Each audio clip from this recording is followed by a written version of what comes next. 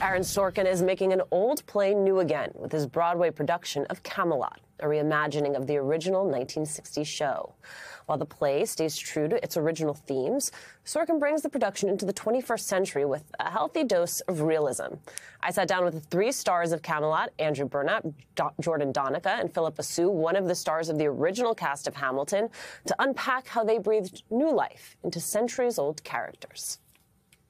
For each of you, were there historical figures that you leaned on, that you imagined as you were trying to channel these characters? I mean, I think the most obvious one for me was JFK, and the sort of this younger person coming in with all of these new ideas for how a system could run, and all of these new systems that could provide for society's most vulnerable and actually work, and not just feed the already powerful. And his love of Camelot certainly helped as well. I was definitely channeling a little bit of AOC. You know, just someone who's fierce and coming into a space, having full ownership over who they are and what they believe, and yet having to navigate what they're coming up against. There was a line, I want to make sure I get it right. I got a big laugh line the night that I was there. It says, oh, you'd be amazed who people will follow. Does that get a big laugh line every night? Does that land as being so contemporary? Yeah. Definitely. Absolutely. Very much so. Sometimes it gets a round of applause. Yeah. I mean, I think people are, I think it's true. And what's also so beautiful about that line is everyone in the audience hearing it is not necessarily thinking of the same person. They're all having their own association with whoever they think is an outrageous person to follow. They're responding to that. And it's true. It is insane who people will follow given their set of beliefs. And it is a play that is asking this fundamental question of who can be trusted with power, the principles of the Round Table, equality, justice. I will say they felt as relevant today as they did when the original book was written. How did you think about that in a contemporary context? I mean, these aren't new ideas, the ideas of decency, civility, honor, justice, rule of law. They're not new ideas.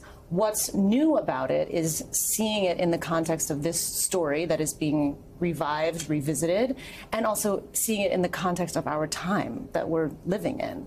I think that's what's so great about a revival, is that we do them not to just put something up on its feet again to remember what it was like the first time, but to re-examine it, knowing where we are coming from, and to ultimately, hopefully, be inspired by it, see something new and different in it, learn something that we didn't see the first time and that we're seeing now, and learn from that, learn how we can actually participate in our democracy.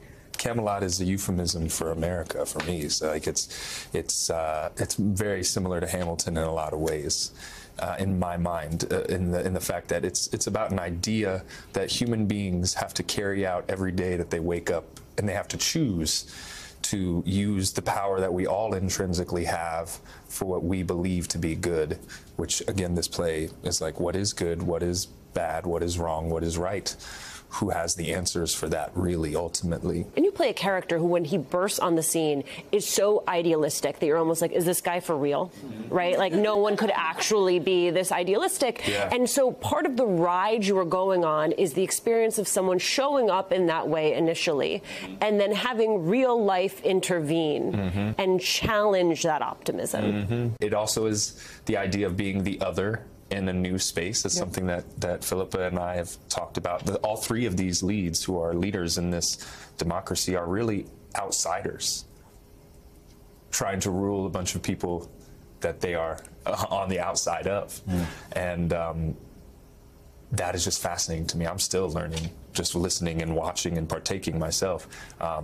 In that aspect too, again, that's a very American thing. You know, we are a country of outsiders, still struggling to accept outsiders. There's also a great line that's it's a dialogue between Jenny and Arthur, and he says, "I didn't make the world," and Jenny says, "Well, you make a part of it," right? And I think that's important to remember, that in any great movement, democracy, it takes participation. It takes your involvement, even if it's a small part.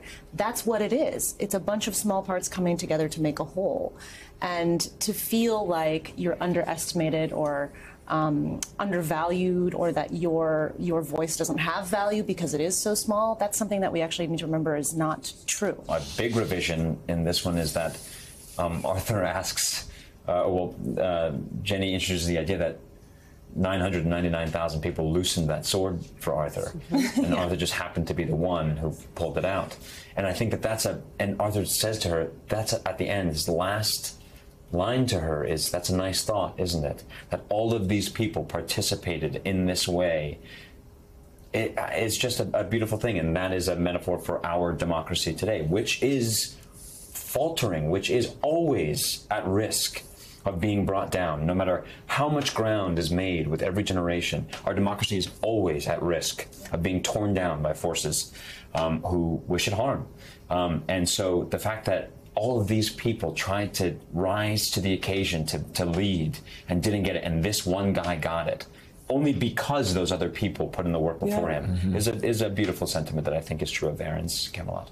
Okay, my last question to you, Phillipa. At what point do you sit your team down and say, no more characters who are in complicated political marriages? It's like, enough. Never, because it's the best. It's like the juiciest, most wonderful storytelling.